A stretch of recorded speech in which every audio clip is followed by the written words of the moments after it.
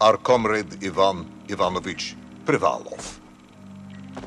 In 1961, you were selected for the Shukovgrad Internaut Exploration Program SSSR. Despite failing your basic physical and being caught cheating on your entrance exams, on the morning of the 12th of April 1962, you boarded a rocket drill containing the experimental device Little Orpheus, with the purpose of descending through the Earth's crust to discover the relative hollowness of the interior and its suitability for colonization. No, you've lost me, General. Did I do what? You and Little Orpheus were dropped into an extinct volcano to drill to the center of the Earth and find out if we could establish a city there. Note, if you will, that this date is over 3 years ago.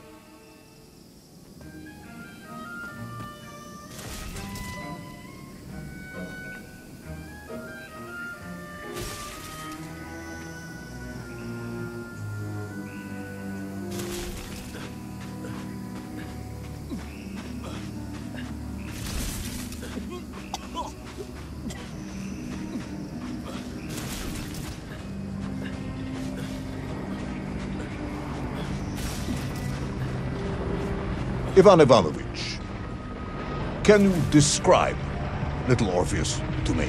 Of course. It was large and round and had something of a disagreeable smell. I was referring to its technical specification. Well, General, I am no man of science, but it had this radio thing that I was supposed to use to let the surface know I had arrived. And some sort of battery wrapped in this lead box. But I was told to not touch anything under any circumstances. And I did notice the engineers who worked on it were quite a shifty bunch.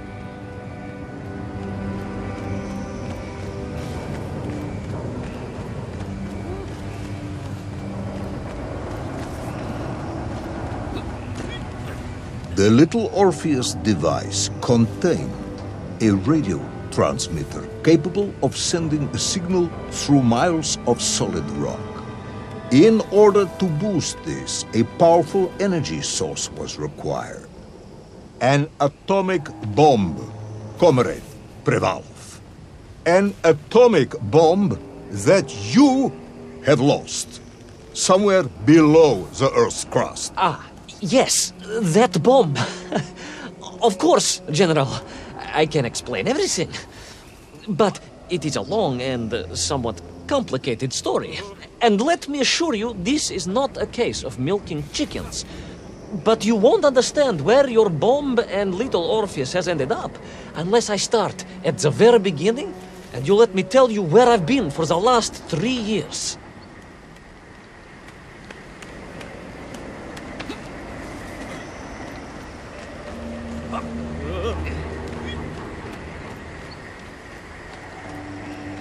From the beginning, then. But this had better be good. Good, General. It's more than good. It's extraordinary. And it began like this.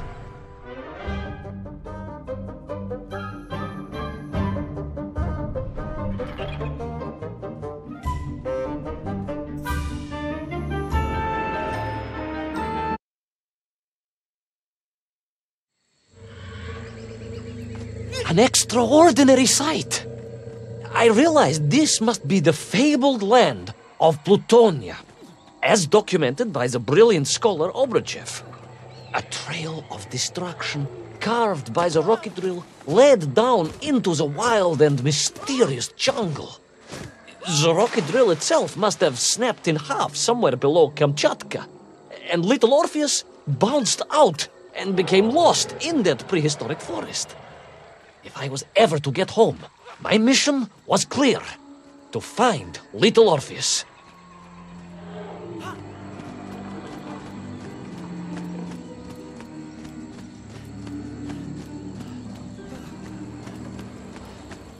steeled myself and plunged deeper into that prehistoric jungle where insects the size of dogs buzzed around. Dogs? What sort of dogs? I beg your pardon, General? Large dogs or small dogs? Big like an ovcharka or small like a barlonka? Does it really matter? Of course. Detail is all important. Ovcharka then, General. The size of an ovcharka. I find it very hard to believe. Would you find it easier if they were the size of a balanka? No. But I am enjoying your attempts to persuade me.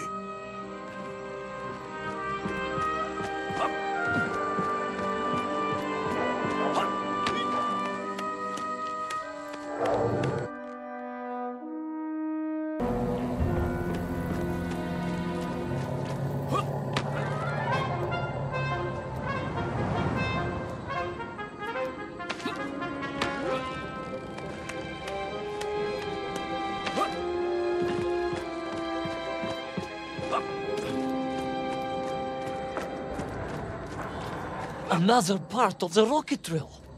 But still no sign of Little Orpheus.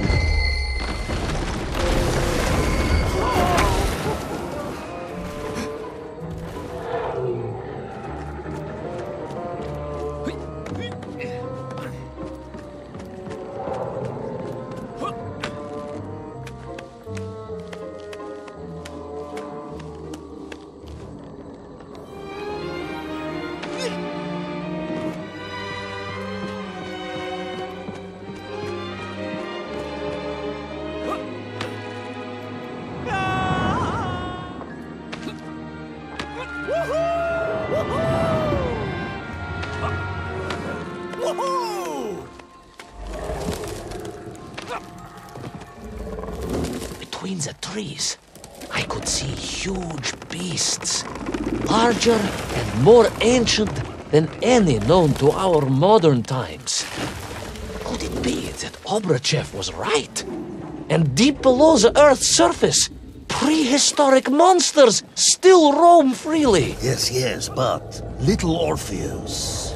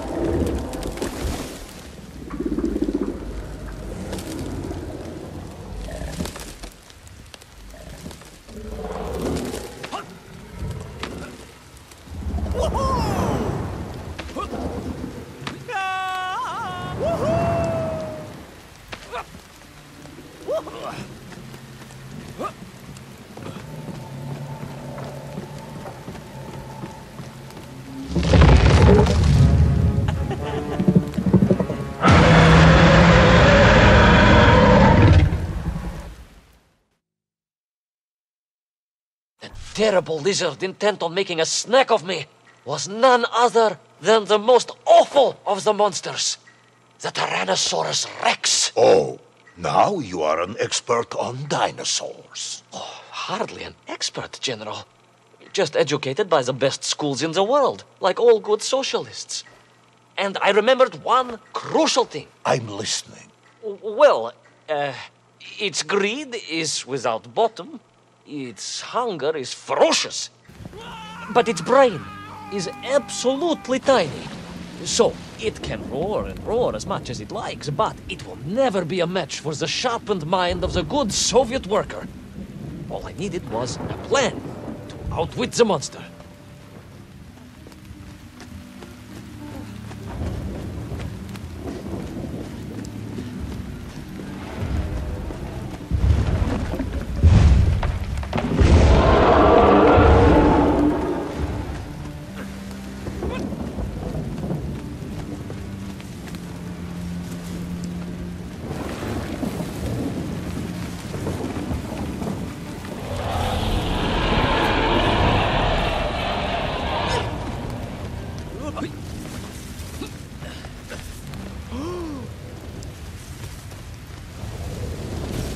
Imagine my shock and surprise to find in that clearing the last part of the rocket drill. More shocking was the fact it had been ransacked. Someone had made off with the tools, the weapons, the rations, and the spare parts for the Pragviev. I began to suspect foul play. Perhaps Little Orpheus was not lost at all, but stolen. All I could do was follow the trail further into Plutonia.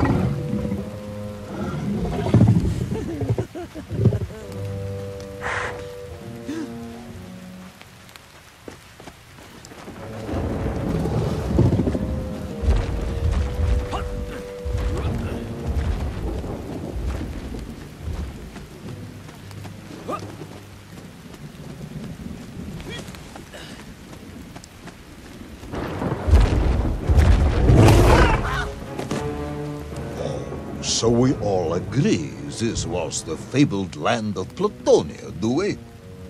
I don't remember accepting that. I will admit it might not have been Plutonia if you are prepared to accept the dinosaur. This isn't a negotiation, Ivan. General, you can disagree all you like, but there's very little you can do to persuade me it wasn't a dinosaur. I might not be able to persuade you, but I can always have you shot.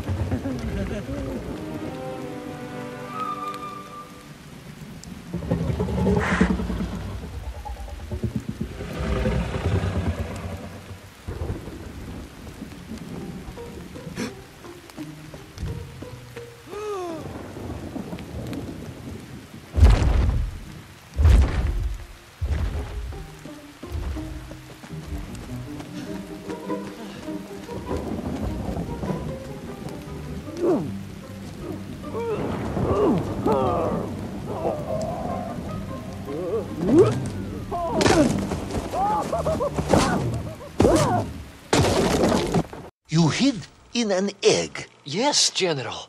I hid in an egg. I am glad to hear your military training was not wasted.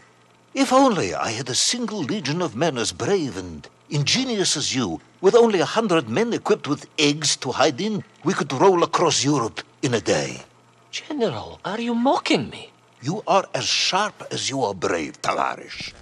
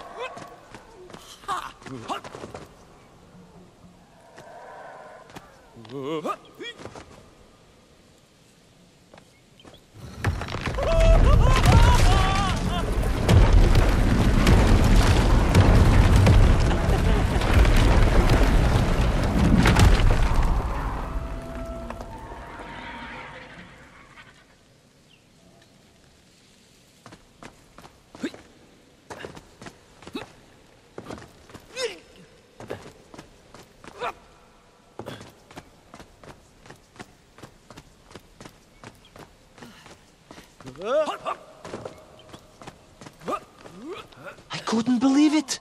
I still struggle to believe it. A whole lost city, buried in that jungle deep below the crust of the earth. Who would have thought it was possible? Who indeed?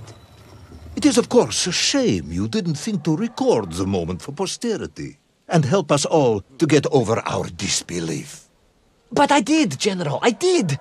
My training was excellent, and I immediately took out my комсомолец and began to document all I could.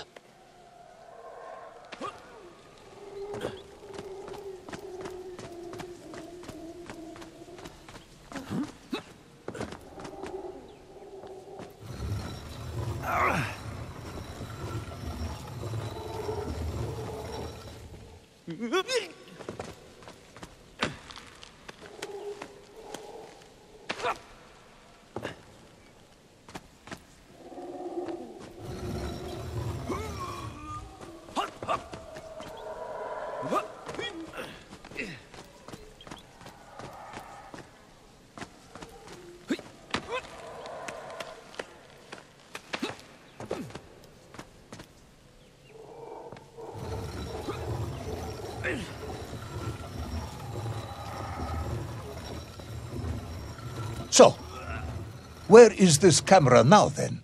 Ah, General, yes. What, of course, I meant to say was my training was excellent, and I immediately reached for my camera, only to realize it must have been torn from my utility belt in the crash and lost forever in that forgotten jungle.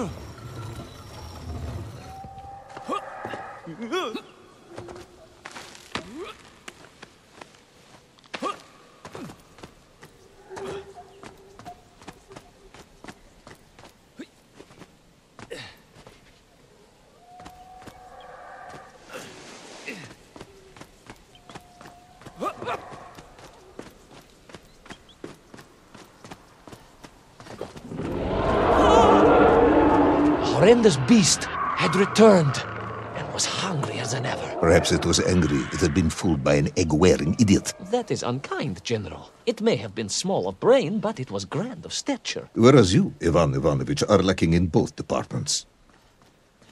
Presuming there were no more eggs to hide in, did you have a new plan? I did, General.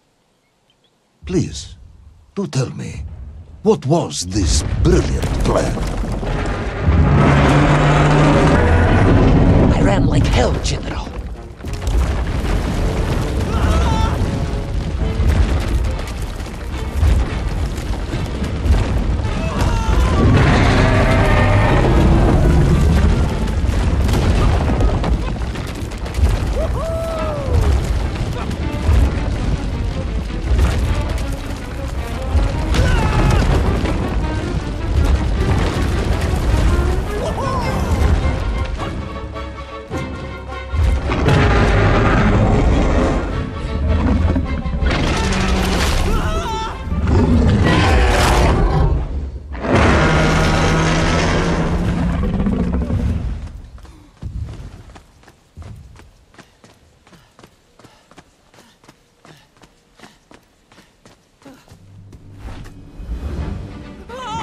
Will our intrepid yet doomed hero survive the jaws of the ferocious dinosaur? Will he meet his end miles underground as an aperitif for a ravenous raptor? What dark secrets could be buried in the lost city of Agatha? Will the general ever discover the location of his lost bomb? All of these questions and more will be answered in the next exciting episode of Little Orpheus!